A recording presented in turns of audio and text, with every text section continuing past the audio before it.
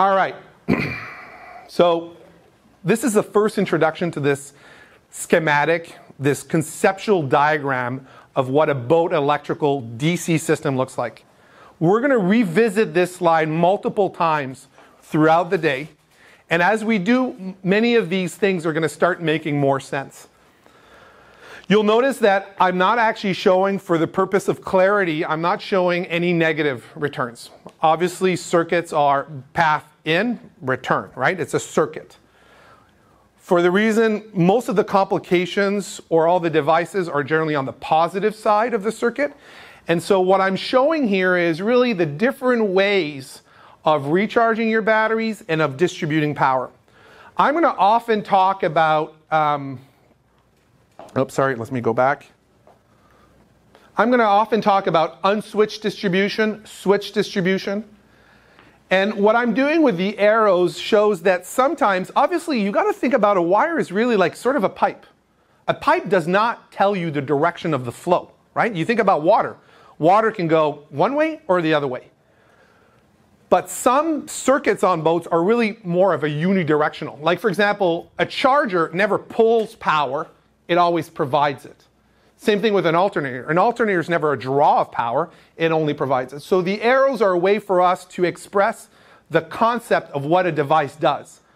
But interestingly, a combiner can both provide power or take it, right? And so we're going to go through all of this. And it might be, and the reason I'm showing this right now is I want everyone in the room to get a sense of what we're going to cover. And as the day progresses, we're going to revisit that slide many times today. And we're going to go through every single one of those devices and understand what they do and why you would have one on your boat. This is another, what I call a conceptual diagram, this time on the AC. I'm not showing the neutrals. You'll see pretty much everything except, other than the galvanic isolator, which I'm kind of indicating with a green wire. Pretty much everything, again, is what's called a one-line diagram. You wouldn't build your electrical system on this, but you would build the concept of your electrical system on something like that. Shows you one panel, a second panel. We've got inverters. What does an AC do? You could run an AC fridge, AC outlets, microwave. You could run a hot water tank. You could run a charger. That's basically AC for the most part. And on the bigger boats, it could be air conditioning. It could be, some people run AC water makers. It could be all these big AC appliances that you'll maybe encounter on a boat. Okay, but again, we're going to revisit that multiple times today. Conceptually, that's what you're looking at. You've got a generator. You might have 2 generators. You might have 3 generators, right? It's possible. You've got shore. You might have forward shore, aft shore, right? And then you're going to have an inverter, and some boats have multiple inverters. But at a simple kind of electrical AC system, that's sort of what you're looking at, and it can grow from there. All right, so with that, we're going to start with batteries. Batteries are, for me, the heart, the beating heart of an electrical system for boats that are probably, I'd say, up to about 90, 100 feet. Once you get to a certain threshold, the boat's just running on generators. The batteries are just there to start the engines, run maybe some loads for a few hours, maybe. But when you talk about the big 100-footers, 150-footers that we work on, those boats are running basically generators nonstop. Port, starboard, running.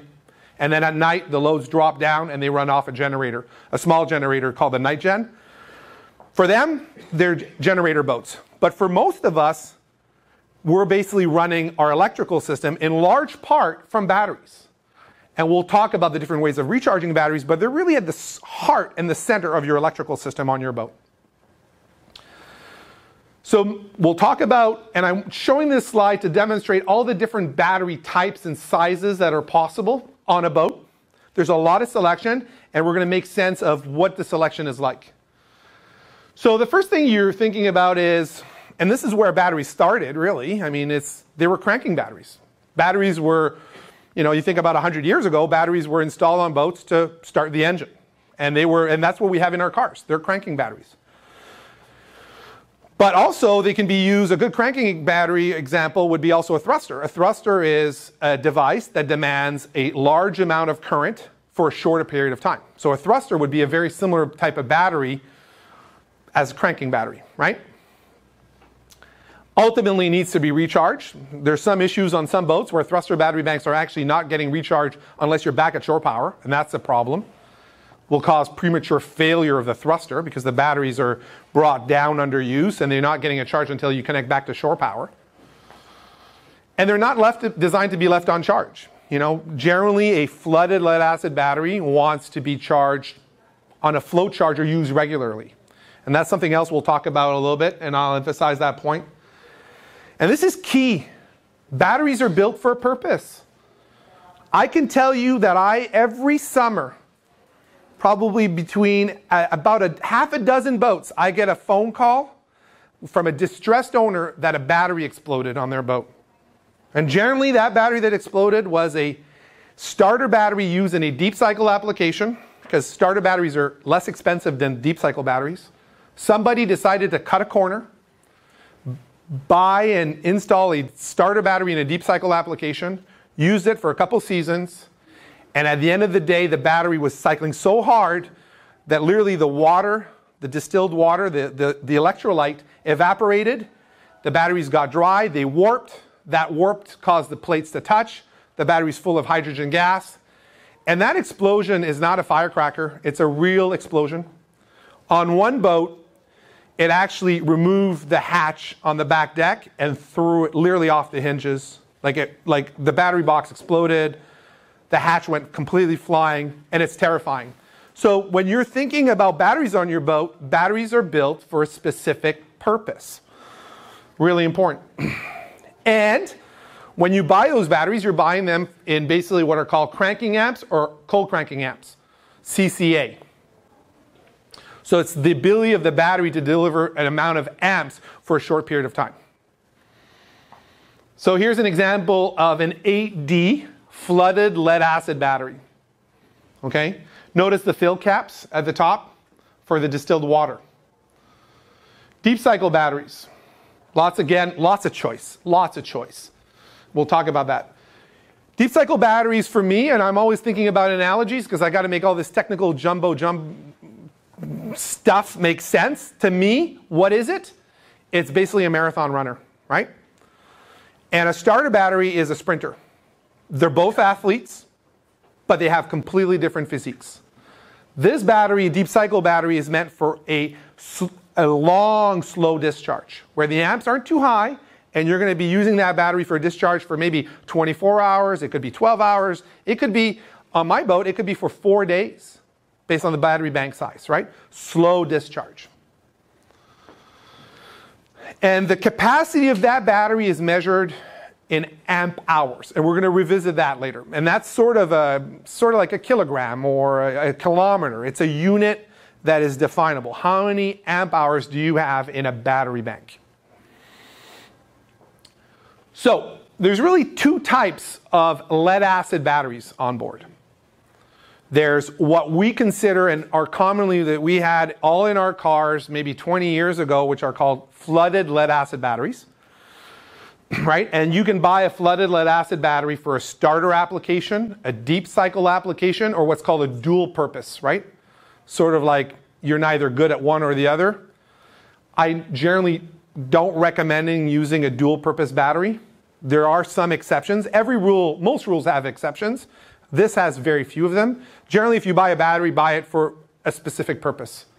You know, it's like winter tires. Buy winter tires for winter, summer tires for summer.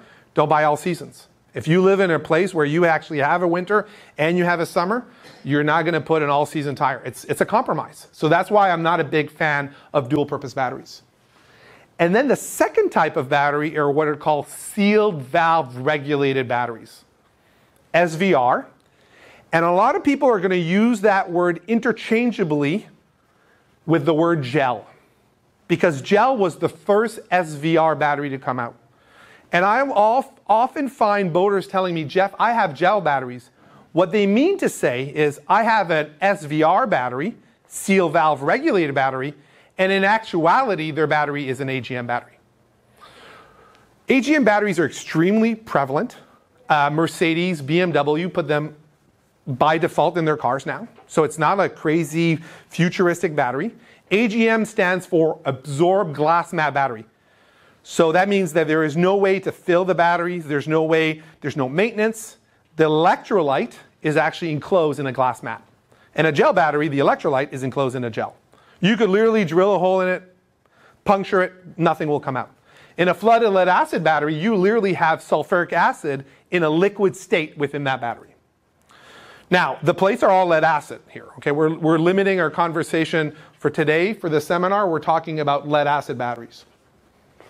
And the other battery now is an enhancement on lead acid AGM, is the carbon foam AGM, which is the Firefly battery. So, what do we know about flooded lead acid batteries? Flooded lead acid batteries are, I'm putting $1 sign, and we'll see the multiples of dollar signs, depending on the size of the battery, because the cost of the battery changes with the amount of lead you buy in the battery, right? It's pretty linear.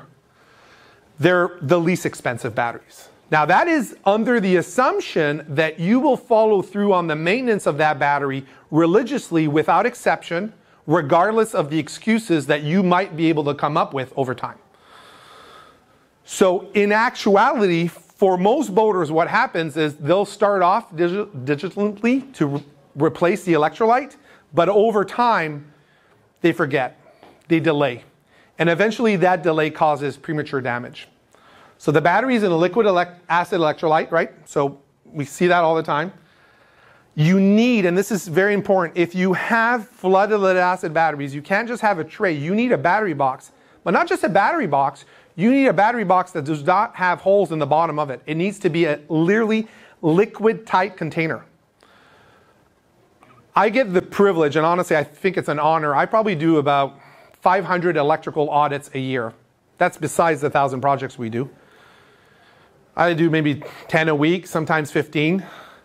And when I do electrical audits, I see commonly what are the problems on boats. And I would say more than half of you have a battery box, and that battery box has holes in the bottom. Because when the owner, whoever put that battery box in, it didn't come with a manual, and whoever put it in looked at the box and said, well, how am I going to hold this battery box down? Most people don't like reading, right? Remember that theme I was saying, do it like a pro? Meaning educate yourself? Most people don't like that. Just get it done. Do it. Just do it. They drill 4 holes in the 4 corners of the battery box. They defeat the whole purpose of the battery box. And they think the battery box is some sort of cover to hide the batteries. It's not a battery. It's not to hide the batteries. It's actually a battery box for flooded lead acid batteries. It's actually to contain them.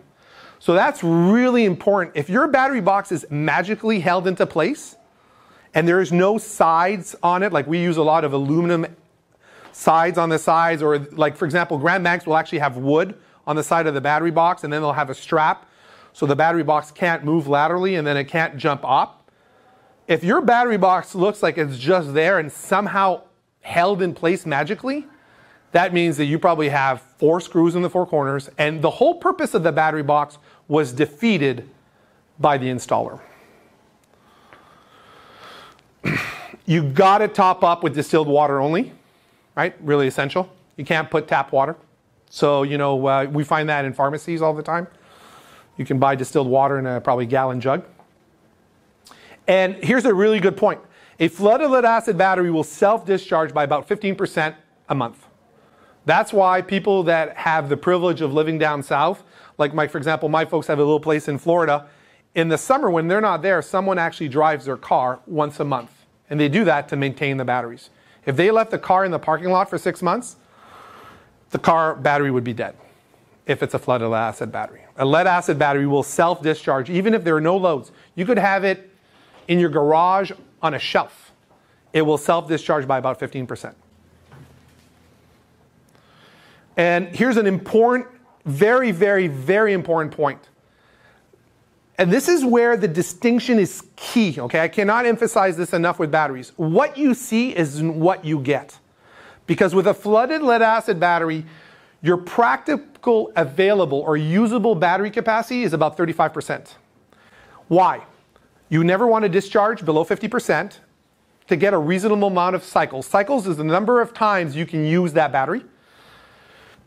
And realistically, when you're charging it, unless you have endless time, but you're charging with an alternator or a generator or whatever it is, you'll never get it takes forever to go above 85 to 100. So your useful bookends, right, between 85 and 50 is about 35%. So when you look at a flooded lead acid battery bank, you're only ever going to be able to use a third. Another way to describe that is if you have a 600 amp hour battery bank, you're only getting about 200 of usable amp hours out of that battery bank, because that top end takes forever to recharge. Okay, so that's why I get this a lot of times. People always ask, they say, Jeff, why such a big battery bank? Well, I'm like, because that's what we need, right? We're not just throwing batteries and hoping it works. We're going to do the math. How much do you use? And we'll talk about that. And we size that battery bank on use. Okay, so with a flooded lead acid battery, remember, and we're going to again revisit that later, you only have about 35% of usable battery capacity. Can you tell with a voltmeter the state of your battery? We're going to talk about that. It's going to come. That's on one of my slides. So here's an example, a really popular battery that we use. It's called an L16. And I'm trying to demonstrate here how batteries come in all different sizes. Right? And this is a flooded lead acid battery. It's sort of like a big golf cart. Instead of being about 11 inches and 3/4, it's 16 inches high. And it offers generally about double the amp hour capacity, okay, of a golf cart battery. So gel batteries. Gel batteries are, now we're in a different type. We just talked about flooded lead acid batteries. Now we're talking about gel. So gel is a SVR battery, seal valve regulated battery. And remember, when people are going to say I have gel on their boat, what they probably mean is AGM, but gel came first. So everyone thinks that SVR and gel are the same word. So we talked about that. They're seal valve regulated. No maintenance is required. There's no caps, there's nothing. That's it. You're not involved for maintaining those batteries. Now here's the catch, and this is critical. Gel batteries aren't that popular, and there's a reason. They are very sensitive, like every battery, to overcharging. And the problem is a stock alternator and a stock battery charger that charges at about 12 volts, 14.4 volts, will overcharge that battery, and within a week or 2 weeks, that battery will be dead. So if you go on blogs, and I remember reading on blogs in 2004, 2005, people were really dismissive of gel batteries. They thought it was just a direct replacement. I have a flooded, I put a gel, it's just going to work. It doesn't work like that. Everything has to be tailored on the charging side to a gel battery. And so that's the challenge with that battery, is that it's not easy to retrofit a boat with gel, because you need to make sure that the alternator doesn't overcharge. So that means you need an external regulator, which we're going to talk about. You need to have a battery charger that has a gel setting, and gel settings vary a lot from battery manufacturer to manufacturer. So you need to have one that coincidentally aligns with what the manufacturer wants. Overcharging a battery is a really, really quick way of killing it. Undercharging is a slow death, but overcharging is a very quick death. All right, now here's the interesting point. Only self-discharge about 2% a month. Now that's interesting, because that means that that battery can be left unattended for a period of time, right?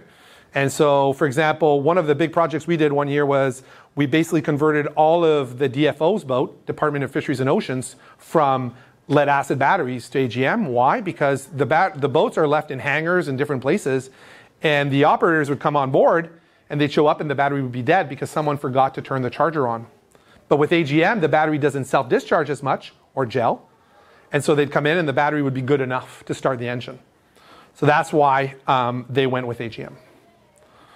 Now, why 55% of usable capacity? Well, because under bulk charging, you can go all the way with a reasonable amount of cycles to 30%. The floor is 30%. So your range is 55 now. Okay, 55 versus flooded acid battery was now 35. So that's a big gain, because 55 over 35 is about a factor of 1.5. So just by going to gel, you're actually needing less batteries to do the same amount of work. So you only need a 400 amp hour battery bank versus a 600 for flooded lead acid. Okay? AGM batteries. So that stands for absorb glass mat battery. It's another seal valve regulated battery. The purchase cost, about twice the price of a flooded lead acid battery. Again, seal valve regulated. So commonly people might have their batteries on, for example, it happens a lot on sailboaters, under a bed. They might have it under a cabin. If you have it in one of your cabin, under a bed, you need to make sure, if it's a flooded lead acid battery, you need to make sure there's going to be a lot more venting of hydrogen gas when it's charging. This one still does it, but it keeps up to 5 atmosphere of pressure within the battery. So it does gas, but it gas very little. So that's a good choice for, and I have this up in all the time, where people are installing batteries, not in the engine room, but they're actually installing the batteries under a bed in a cabin. And so AGM would be a good application for that. You still need ventilation, but you need less of it. No maintenance is required. That's a big key. And again, the self-discharge is only 2%. So that's a good point. Again, luckily, because it's seal valve regulated, you can also get 55% of usable battery capacity. Okay? So here's what an AGM battery looks like, and this is a Group 31 battery. You'll notice at the top of the battery, there's actually no fill caps, right? And I can't emphasize this enough, and I was at Nigel Calder's talks. Maybe some of you were there 2 years ago, and he came, it's actually right here, isn't it? And he had the full auditorium, and he was talking about lead acid batteries don't die, they get murdered. And he agreed, and I agree with him, of course, is that everyone starts on the best intentions with a flooded lead acid battery. Everyone can promise themselves that they will maintain that battery religiously, and they will do everything that is required by that battery. That's easy to promise, but to literally do it, to fulfill that promise over 4, 5, 6, 7 years, and remember, the battery doesn't understand and will never forgive. Regardless of what your excuses are. Oh, my daughter got married. Oh, I went to Europe for 3 months. Oh, I was sick. Oh, I got busy at work. All those reasons don't matter to the battery. If ever the plates get exposed, you cause permanent damage to a flooded lead acid battery. And then that's the same story goes, oh, I wonder why my batteries don't last long. Right? Unfortunately, some boaters are stubborn. They're like, no, I'm not filling it. Now, their batteries don't last 5 years. They last 2 years. But that's what it is. They need to be maintained to keep that cost down. So now we've got another battery, which is another version of an AGM, which is called the Firefly battery. Huge proponent. I've installed it on my own boat. Now, mind you, it's 3 times the price up front than a flooded lead acid battery. 3 times. But why would you spend 3 times the price of something? And here's what we're going to find out. Leak proof, obviously. We talked about limited gassing, maintenance free. Now this is a killer. On the Firefly, you can actually go, and we'll talk about charge rate. The charge rate is basically almost limitless. It's 3C, meaning 3 times the battery capacity, which means it can take whatever you throw at it. Okay, a normal AGM is about between 40%. This battery, you'll never be able to recharge it at max speed. There's no charger. You can't. So if you have, for example, a 300 amp hour, imagine a 400 amp hour battery bank, just 4 golf carts. Pretty standard, right? It's not a big battery bank. It could take a 1200 amp charge rate. Now think about 1200 amps. Where are you going to get 1200 amps? So basically what it says is the battery is sort of like lithium. Lithium does the same thing. It can take a high charge rate. Whatever you can throw at the battery under bulk, it will take it. That's a big advantage with the Firefly. Here's killer, is the battery has 12 times the battery life of a flooded lead acid battery. At the same floor discharge, like they're like, so if we go apples to apples, at 50% depth of discharge, a flooded lead acid battery will give you around 300 cycles. And Firefly AGM will give you 3,600 cycles. 36 versus 300. I joke around when we install it on boats, I say it's almost a family heirloom.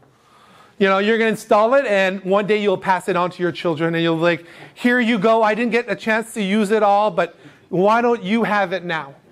That's basically a Firefly battery. And the L15 battery is 4,700 cycles. At one point, it's sort of like, you might not live forever, but if you made it to 1,000, that's probably close enough. You know, that's the advantage of the Firefly battery. It was invented by Caterpillar. Well, they didn't invent it. They basically created an R&D project. And now it's been bought out. But it was invented for actually Caterpillar. So 3,600 cycle versus 300. That's a big deal. Now think about, some of you don't boat that much, you might not use that, or you're going to change your boat soon. But if you love your boat and you're going to use your boat a lot, or you're going to go, you know, for long cruises, this battery is the last battery you're going to end up putting on your boat. And if it wasn't good enough and you're like, well, this is just ridiculous. And when I saw all these pros about 6, 7 years ago, I was very doubtful. I didn't do it. I was like, this is too good to be true. This is ridiculous. I mean, honestly, you could have had me at twice better. 3 times is still ridiculous.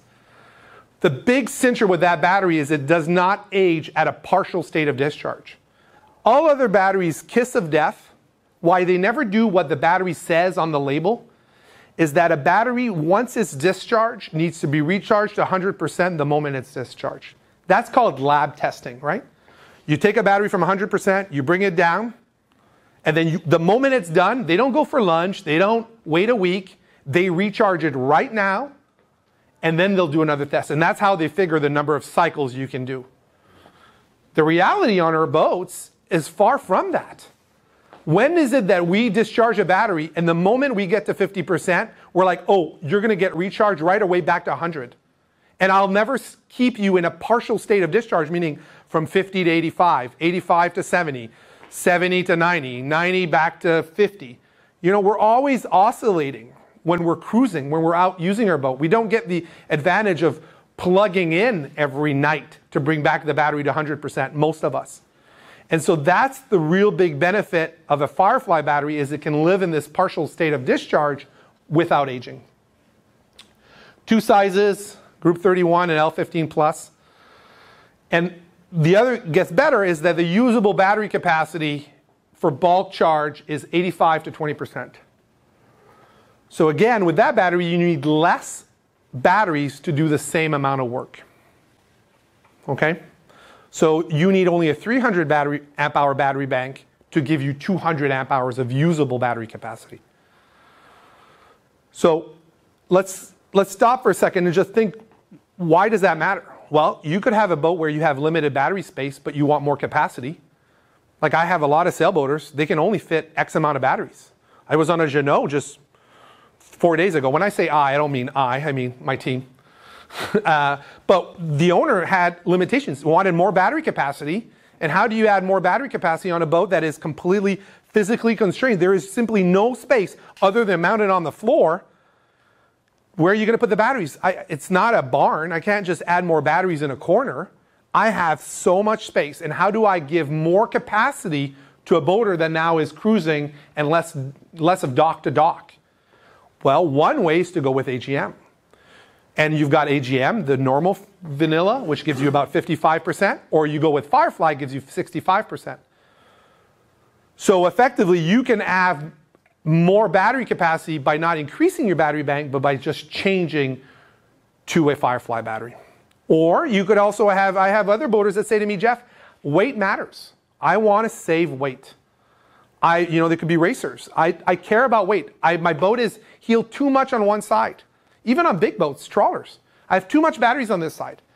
You can see it. I don't want to carry lead. I like to plane. I don't want to carry all this weight in the back. Can I have the same usable battery capacity, but save the weight? And now the list on my boat that's offset because I've added too much batteries over time, I can reduce that battery weight by going to Firefly batteries and not have to offset the weight by putting lead on the other side of the boat. So these are what they kind of look like. You've got only 2 sizes, no golf carts. I know it's disheartening, but it is what it is. You've got the L15, which is a tall one. And then you have the Firefly, the other one, the Group 31. So this is an install we did. You can see 6 of them. They're all in parallel. Here's a good way to tell, right? The jumpers are going positive to positive to positive, so it's a 12-volt bank. Notice as well, I just want to make sure I do this right. Notice we've got a decent sized battery strap. The cables are at opposite ends of the bank. You know, you've got a positive here and the negative over there. And we've got a temperature sensor in the middle of the battery bank. We'll talk about that, but those are really important takeaways. So that's a 660 amp hour Firefly battery bank. All right, so how do you go about, and this is what I do when we're doing what I call scope outs or electrical audits with other boaters, is like, well, Jeff, how do we go figuring out? We just don't want to throw money. We want to make sure we do what is right for our boat. So when we size a battery bank, the first thing we ask ourselves is, what is your daily power needs? We got to have a sense of what your budget is going to be. Budget means how much money, for example, a good way for battery capacity, I always like to relate to money because it's sort of a very limited thing. It's hard to earn it. You don't want to be you want to be thrifty. You don't want to spend it too easily. You want to be able to store it. And so that analogy really carries well with batteries. So first thing is, how much do you use in a day? What's your typical amp hour budget? And what I'm trying to say on this slide is, remember, it might vary depending on when you boat.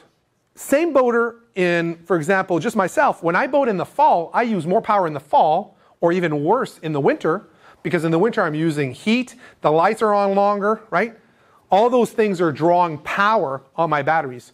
Same boater boating in July in Desolation Sound is going to use less power than the same boater in Desolation Sound at Christmas, where the light is only maybe 8 hours a day and it gets to 5 degrees Celsius in the winter time.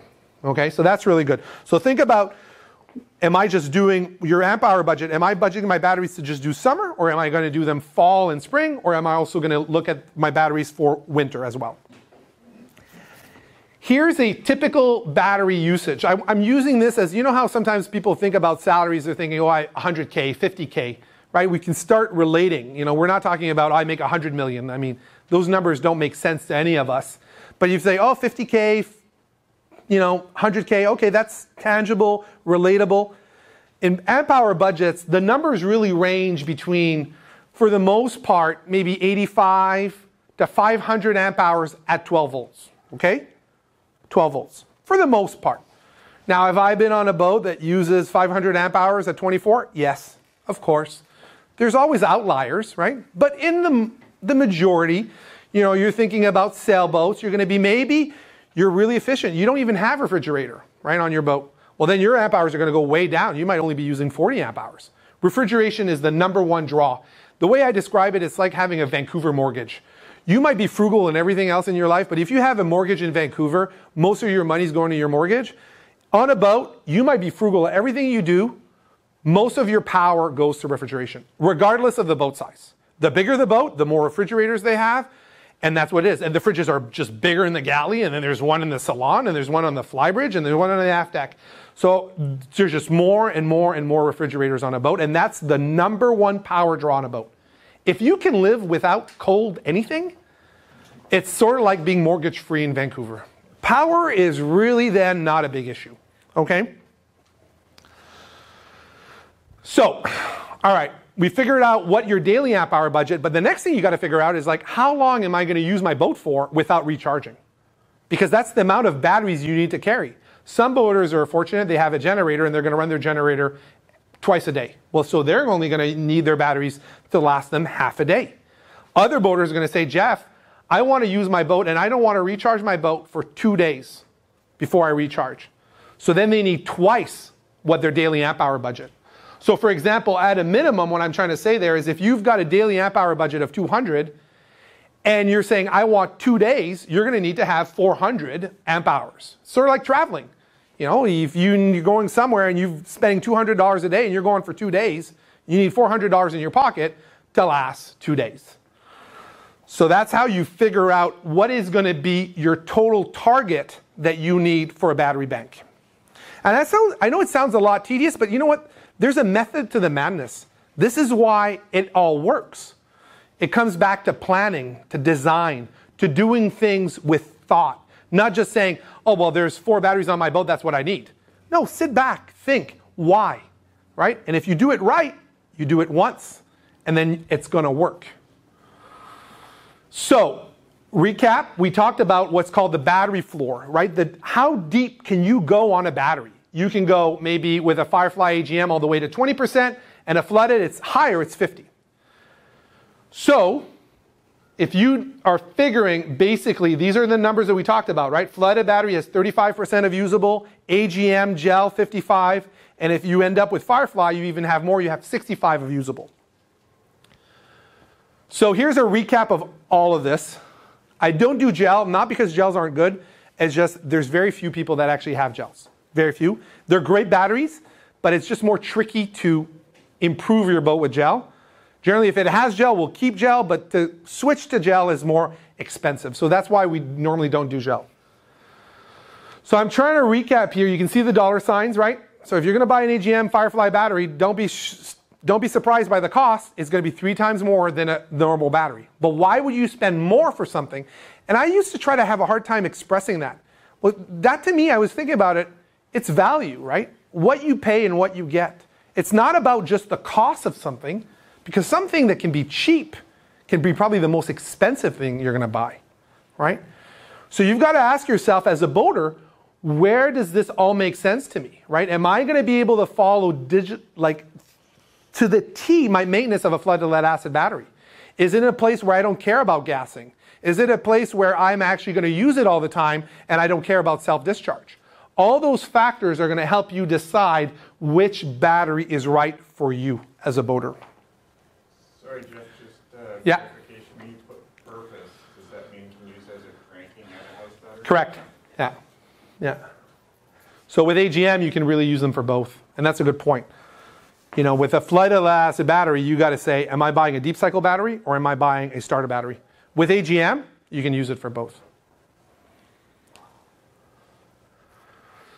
So basically with flooded, you got to multiply times 3. So if you need 200 amp hour batteries of usable, you'll need 600 amp hour battery bank. If you do AGM gel, you only need 400. If you go Firefly, you only need 300.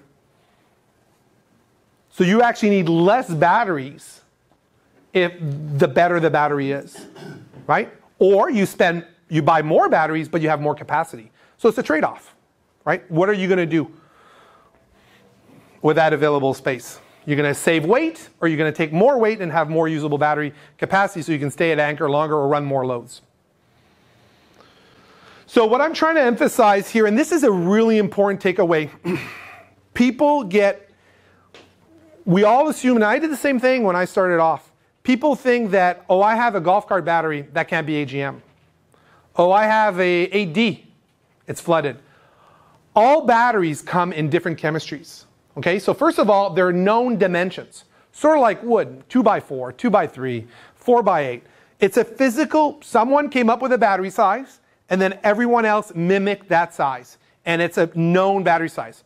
So when you buy a golf cart, it could be a golf cart from East Pandeca, it could be a Canadian Tire golf cart, it could be a Costco golf cart, it could be whatever, Lifeline, it doesn't matter what you buy, it's all one golf cart size. So they're interchangeable in terms of like when you take them out, you can put another golf cart in its place. So that's the first thing. The second thing is that you can buy most of these batteries from large manufacturers in different types of chemistries. You're going to buy it in flooded, AGM, gel. And then for flooded batteries, remember, you've got to buy it for a purpose. Never fall trap. And if you've bought a used boat that's been sitting for a period of time and the owner's not that engaged and you're dealing with someone that is looking to make problems go away, I've often seen boats, especially when you buy them for used, where the batteries are dead, they're trying to get rid of the boat, they're trying to keep costs down, and so they're replacing the batteries, and when they go to a battery shop and they see a deep cycle battery that is twice the price of a starter lead acid battery, they're going to go for a starter battery because they look the same. They absolutely look the same on the outside. And they'll put them in, and they're like, oh, I have new batteries. But what they're not telling you is they took a corner. They basically, they're not going to pay the price. You will over time. So I've seen so many boats with ADs where the starting batteries are used in a deep cycle application. And that's those boats where the batteries explode. And you can imagine what happens to electrolyte that explodes in an engine compartment full of metal. I mean, it's not confetti, right? It's not just, oh, well, let's just clean it up. It's no big deal. Like it's a life event. Is that only with the flooded? Or yeah, only with the flooded. So one takeaway from this presentation is when you go back to your boat, if you have flooded lead acid batteries, make sure that those batteries are built for the purpose you're using them. Okay? So here we're talking about the ideal charge rate. issue that I see a lot of times, and we get called up about this all the time. People are basically thinking that whoever designed their boat future-proofed it for all innovations in all directions. So whoever built their boat in 1985 put in, for example, and you'll see this is the ratio where all the builders do. They always install a charger to be 10% of the battery capacity. That's the formula. That's the minimum. That's what they do. So if you have 400 amp hour battery bank, deep cycle, you'll have a 40 amp charger, right? 10% of 400 is 40 amps. Great. Now you decide that you're not satisfied with 400 amp hour battery bank. You put an 800 amp hour battery bank. That charger, it's not about time, right? You're like, well, it's just going to take twice the time. If you don't have the ability to bulk charge at the right rate of charge, you will cause a slow death to your batteries. Your batteries will die prematurely, not suddenly, but they're going to sulfate. Every time you charge them, because you don't have enough pressure, right, because of the amps, you're going to charge a fraction of a fraction, and your batteries will die prematurely. So don't get too excited when you change your battery bank. You got to think, is my charger capable of charging that battery bank at the right rate of charge? And the minimum is 10%. As you get better and better batteries, they can take a higher rate of charge. Like lithium can take, some batteries can be up to 3C. So 3 times capacity. Firefly is the same. Now, nobody practically is ever going to be able to do that. You can't find a charger that outputs 600 amps. It's not going to happen.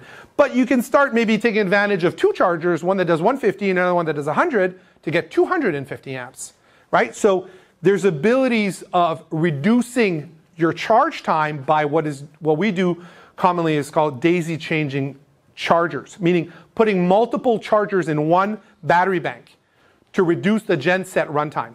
So your generator, instead of running for maybe on some boats, and this is quite common, they're running the generators 8 hours a day, and after we're done, they're running the generators 2 hours a day. I mean, that's an emotional response from an owner. Like, to hear a generator run 8 hours a day, I personally would leave the generator running all the time. At one point, it's just white noise. I'm just giving in. I'm like, I'm going on a generator boat. But they don't want to. 8 hours is just annoying enough. Instead of doing 4 hours in the morning, 4 hours at night, they're doing an hour in the morning, an hour at night. Or other owners are saying, I'm only running the generator every other day for a couple hours. And you do that by adding more chargers. And if you go with AGM batteries, you can do that. All right, so here are a bunch of things that you need to worry about when you're installing a battery bank. And because I'm not going to cover all of them, but at the end of the day, we talked about what's really important. You need to have, for sure, a leak-proof container if you're going to have flooded lead acid batteries, right? That's really important. Make sure that that battery box is going to stay in place. So how are you going to do that? You're going to put maybe aluminum L guards around the battery box. Put a heavy-duty battery strap. Make sure the battery is actually physically going to stay there, not at the dock when everything is benign, but when you're out boating and you're in following seas and all your dishes are flying everywhere and it's the worst, you cannot have a battery bank that weighs 400 pounds, 800 pounds, 1,000 pounds start moving in your engine compartment. Okay, they need to be latched down. You want to also make sure that all leads going to the battery are fused, and we're going to talk about that. That is essential, no exceptions. Your previous owner, I've never, well, never, but almost 99.999% seen a boat from the factory that is done unsafely. It just doesn't happen. I don't care what brand it is, there's just too much liability. They're going to go out of business. You do that at the factory level, you get sued, you lose your shirt, you're done. No factory is ever building a boat unsafe. What happens is the previous owner has a time crunch, wants to get it done, wants to prove to himself that they can do it. And they just are happy, like a grow-op, where they just tap into the power lines. No circuit breakers, no nothing, whatever, doesn't matter. There's never going to be an accident, and they don't fuse. And you'll often find on a boat that has had multiple owners where the battery bank becomes this craziness of unfused wires that provide the functionality you want, but in the event of a problem, like a seat belt, it's going to be useful when you get in an accident, right? Doesn't mean you have it and you haven't used it, that it's useless. And that's the important thing, and we'll talk about fusing later, but fusing is absolutely essential. So here are some other battery banks that we've done. That was on actually a 85-footer. So we replaced 12 2-volt cells, right? So these are the gin palaces, you know, like the beautiful boats from the 70s. 12 2-volt cells, or 6 2-volt cells, I mean. And we replace it with a battery bank. We have one on port and starboard. So this is a big boat. And then here's another one. It's about another, the most we've done on one boat is 32. Now that boat, the owner didn't want to think about power. So we're like, this is my type of problem. I got this. And they were very happy. The boat goes on charter, and the charteries don't want to think about anything. So they're like, okay, we'll do it. So that's sort of like, and these are Group 31 batteries. Here's another example. You'll see I'm using heavy duty stainless steel straps. As a sailor, I'm going crazy. I'm thinking, I want, obviously with a powerboat you can't do that, but on a sailboat I'm like, the boat can be inverted. I don't want the batteries to move because around the battery might be a through hull. And if you have 200 pounds of weight, 300, 400 pounds of weight that lands sideways on your through hull, is your through hull going to hold? Do you want to have a hole in your boat? I don't know if you've ever opened a through hull in your boat just for the fun of it and not have a pipe connected to it and see the rate at which water comes in through your boat on a 1/2-inch through hull. It is terrifying. Like bilge pumps are not there to save you in case you have a hole in your boat. It's just for nuisance water, right? So I'm always thinking, and it's all about always thinking about safety, right? Like what happens if? And so you can see right here, like I've got aluminum all around the battery, right? Straps. Like I want this thing to be there forever. I don't want them to move. So here's a common thing. I do these electrical audits, right? Called on a boat, spend about an hour and a half with an owner, and we go through stuff. And I commonly see on a flooded lead acid battery, this is a flooded lead acid battery, I see electrolyte on top of the battery. The first reaction from the boater is, no, that's water. My battery's moist. It's sweating. I'm like, okay, sure, but why is the rest of your engine room not sweating? Because water does not just locate, this is not a microclimate where only one part of your engine room sweats and not the other. So if you have lead acid on top of you, or water on top of your battery, that's not water, that's electrolyte. That electrolyte will never evaporate, it's sulfuric acid. And if you have a battery box that has holes in the bottom, it's actually going to leak through and then go to whatever is underneath, some sort of plywood that's englassed, right? And then sulfuric acid will eat through the wood. It's just this craziness scenario. It's really painful. You want to avoid that. So again, to recap, if you have a battery box, make sure it's a container. That's the purpose of your battery box for flooded lead acid batteries. Here's an owner that refuses to do battery maintenance. Refuses, just simply, and refuses to buy the AGM. Now, we see him regularly every 2 years, so that's fine, you know, whatever. I can't force him to fill the batteries with distilled water. But this is a battery cap. Look at what happens to the plates. They've actually literally breached, they buckled, and the plates are touching, and that's called a dead short. Now, if the battery was full of actually gas, hydrogen gas when that happens, as the plates touch, you'll have a short, and that's what causes an explosion, right? Because you have hydrogen gas in a container. I mean, that's sort of what a bomb is, right? And so never, ever, ever, ever, that's a black and white, ever have your battery plates exposed. If they do get exposed, you're basically in a downward spiral where you're going to constantly have to top off. The batteries are going to basically heat up prematurely. And so you're in a losing game. You can fight it, but that percentage of battery capacity is going to effectively be lost. And at that point, you might as well just assume, take the blame, change the batteries, and tell yourself you won't do it again, or go to the AGM. The other big point, these are L16 batteries, the tall ones. And I mentioned that. Make sure the positive and negatives are at opposite ends of the battery bank. That's essential so your batteries are evenly charged and discharged. I know it sounds unimportant, but it does make a difference. And it's perfect, 59 minutes. So we're going to just take a small 5-minute break, walk, go to the bathroom, and then we're going to start on power generation. But before we go, any questions on batteries? Yes? If you do switch over like house batteries versus fire batteries, do you have to switch your whole system? Well, it depends on, ideally, yes, especially if they're on the same charger. There are circumstances where on bigger boats, they'll have a house battery charger and they'll have an engine battery charger, right? They'll have what are called auxiliaries.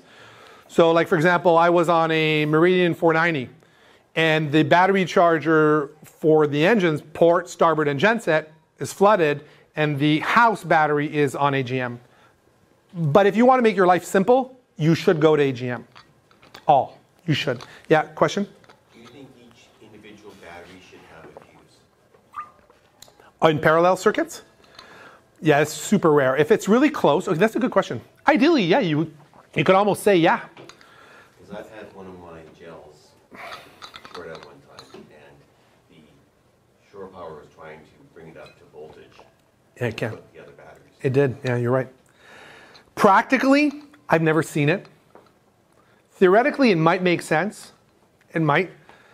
But then you might also have, you know, fuses are great in a Star Trek world where you have a sensor on every fuse and you have a dash panel on the bridge and all fuses that are getting blown get a little mini robot that tells you it's there and it gets changed. But fuses, the more fuses you have, the more fuses you have to inspect, right? And you have to ask yourself, because if that fuse blew, let's say on one of your circuits for whatever reason, you'd lose that battery bank, right? If it's on a parallel situation and you have to, or the whole battery bank or a part of the battery bank would die. So I've never done it. I don't think it's, I understand your situation. I think that's such an exception. I personally wouldn't advise it. But you do make sure, and that's a good point though, that when your battery bank, you're doing a battery bank, if your battery bank is not in one location and you've got a battery bank on one side of the boat and another battery bank on the other side of the boat and they're actually wired together, the big link between the two, that has to be fused. So I worry about fusing for dead shorts, not for the situation that you're talking about. Because realistically anyways, when that gel battery died, you were going to change all your other gel batteries anyways. So, because when a battery dies, you can't just, that's why batteries age together, right? Like you have to, you can't, after 7 years of having a gel bank, one battery dies and goes, oh great, I'm just going to go change one battery. You can do it, but that battery will work so hard to pull the rest of the old batteries. So I've never seen it. Anything's possible, but I personally wouldn't do it. Yeah, yeah, go ahead. You didn't touch on lithium. How would they compare to the Firefly? Yeah, okay, lithium, I know, I was going. Lithium has an absolute purpose. It does. Now, first of all, you gotta be willing to spend money, okay? So there's no such thing as being frugal and going lithium. Unless you're gonna go offshore. And if you're going to go offshore, then that's fine because it's probably, then it makes a lot of sense. So what does lithium do? Lithium does a lot of great things. First of all, it has crazy amount of cycles. So people that are going to use their boat, like going offshore, or they're boating like 4 months in the summer, every summer for the next 20 years, like we're talking like 3,000 cycles, 5,000 cycles at like 20%, like going from 100 to 20. Like that's crazy. Like it's, like think about how many of us, we count the number of hours we use our boat, or people brag to me, they're like, oh, I used my boat 30 nights this year. Well, if you have this year, if you have a battery bank that lasts 3,000 cycles, your payback period takes a lot of, it's a family heirloom, right? Now, makes sense? Think about like in, for example, in Scandinavia, they've got ferries that are going, they've actually done these ferries in lithium. They're actually powered electrically by lithium. Now those boats are being used every day. They're going back to shore, right? They're being cycled constantly. Now that payback period makes complete sense. So the first thing you got to ask yourself is, do I love my boat? Rule number one. Unless you could be one that wants to brag, but that's pretty rare. It happens, but most people generally go lithium. They don't care about bragging. They generally love their boat. They need a lot of power in a small, compact battery bank. So if you've got a boat that has limited space for batteries, or where weight matters tremendously, that's another version, right? Because with smaller battery size, you have less weight, then lithium's a great choice. So really, really good for weight, because it's energy density. It has so much energy density. Now, all those things are good besides the cost, because the cost is not for the weak of heart. And I'm talking like easily 10 grand for like a battery this big, right? US, like it's, like I've done battery banks lithium, it's 30 grand. So, you know, you gotta be in the realm of I'm okay to spend money. And the other challenge is that it's not a drop replacement, because Your charger can be changed to lithium. Most of the modern ones are. But your alternator needs to then be regulated specifically for that battery bank from the charge profile, right? You can't, the battery at one point will communicate, and if you overcharge it, depending on the type of battery that you bought, the lithium battery, it might actually disconnect itself and say, because it can't overcharge. And so when you overcharge, if you only have one positive post on that battery, some battery manufacturers will do a load post and a charge post. But if you only have one post, it might actually, you might lose everything on your boat. Like the whole boat goes black because you were overcharging it from an alternator. So it involves more thought. Like we're designing a boat for another boater in the Middle East, small boat, and we're doing lithium. But it makes sense, you know, we're doing everything. That's easy, right? Like, it's like gel. For example, Tierra yachts, I mean, they make nice boats. They put gel in their boats. Makes complete sense. They're building the boat from scratch. Everything is sized. They've got external regulators. The battery chargers are sized perfectly. And when we work on Tierra, we change gel for gel. Why? It's great battery, but it was done with a holistic view, a systems view, right? So with lithium, you're not just buying a battery. You got to think about the whole system. So we do about a dozen of those a year. Yes? Doing amp hour calculations, where do you get the information? Your battery bank or buying a battery? If you're thinking about the size of your battery bank, and I mean, you gave us general. Yeah, a battery monitor is the way. What's the monitor? Yeah, the monitor, and we'll talk about that later. A battery monitor is sort of a counter. It tells you what your daily consumption is. Or the other thing is you leverage other people's experience, right? So, you know, like on your boat, when we did your boat with Firefly, I got a sense just by seeing the boat. Experience helps. It's like golf. Like if you've played a lot of golf, you'll probably hit the green. You know what you're doing on the approach. I, on the other hand, playing golf I don't know if I'd hit the ball, right? So it's all about experience does pay. If you have none and you have no idea what it is, and this is the first time, if you have a battery monitor, then it's empirical. It's not a question. And sometimes with boaters that don't believe me, I'm like, okay, no problem. Let's go this, because I'm as an engineer, I'm like, I'm not going to force you to make a decision. Why don't you come to the conclusion that your battery bank is too small? Let's start with a battery monitor. Let's just measure what you use every day, and let's just see if you have what you need. Easy, first step. They come in and like, let's do this early in the season so that we can change your battery bank before the season starts. And sure enough, I did one boat this summer, another big Sea Ray about the size of yours, 55, 60 footer. And on that boat, the owner didn't want to go right away with changing batteries. It was, let's just use what we have. Let's see the pain. Sure enough, went out for a couple weekends. Yeah, the pain is there. Now I need to spend money. And if you need to spend money, it's always painful, but it's less painful than if you think you don't need to spend the money. And so battery monitor is an essential way to take the guesswork out of knowing what you use and knowing when to start charging and discharging your batteries. So battery monitor is the empirical way to do it. Yes, go ahead. Back to the first question. What if you have AGM batteries and you just want to upgrade to the carbon foam? Yeah, no problem. That's just a switch over. It's pretty easy. I mean, no, there's no end in perfection, right? Like, that's why I love this field. There's no end. But at one point, you got to, ideally, you'd want to have a perfect charger that you can set the set points. And that's in an ideal scenario. And sure, it is better. But not everyone has that benefit, right, of being able to dial in the charge profile for every battery. If you have a charger that has an AGM charge profile, Firefly batteries want 14.4 for bulk at 12 volts, and they want 13.5, 13.4 for float, which is a pretty common setting. So, you know, in an ideal, that's what you would dial in. Like if I can go in and with a laptop or put the dip switches, that's what you want in an ideal world. Not everyone has the luxury of having everything perfect. Yes, go ahead. If you go change your battery to a Firefly and you have an alternator, forget about the charger, but an alternator that's got an internal Regulator? do that, or Yeah, so the question, should repeat the questions I've been told in this room. So the question is, if I'm going to switch to Firefly, right, and I have an alternator that has an internal regulator, will that alternator with an internal regulator overcharge my batteries? And that's the brilliant thing about AGM, is if any AGM wants something, it wants a little bit more than what the alternator can do. Meaning you'll never overcharge an AGM battery. You might undercharge it a little bit with your alternator, but your alternator's rarely ever going to bring a battery back to 100% because you're not using your alternator 12 hours a day, 24 hours a day, and that's not really the device that brings your battery back to complete 100%.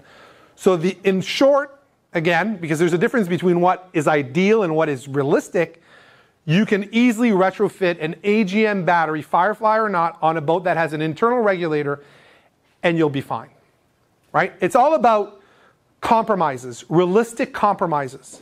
And so, yeah, an internal regulator will do fine with an AGM battery. Yes?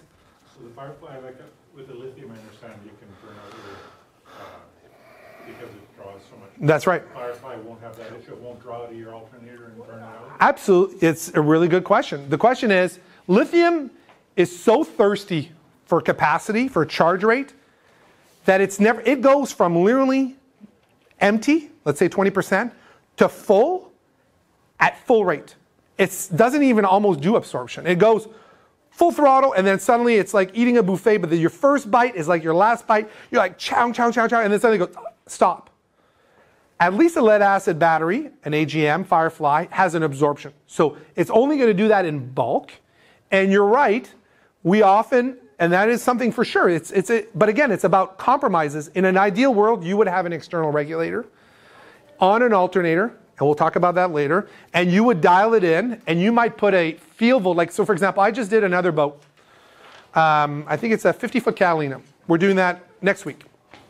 We put a high output alternator, we're going to talk about, and an external regulator, but we're not going to use the alternator at full capacity. When I was a kid, I never understood, like, why does my mom's Honda Accord have 180 kilometers an hour? I'm never going to drive that speed. You don't want your alternator to be redlined, meaning you don't want, generally, your alternator to work so hard on the top end of the range, right? You want to dial it back. So if you have a 100 amp alternator, you want it to work maybe at 60 amps, 70 amps. So there are ways to dial it back. Now, if you have an internal regulator, your internal regulator is going to do that on your alternator anyways. If you have an external regulator, you might overwork the batteries if you're not careful if you have AGM. But very few of us have external regulators, and we'll talk about that later. Any other questions before we take a little 5-10 minute break? All right, excellent. All right, see you in about 5 minutes. Thanks, everyone.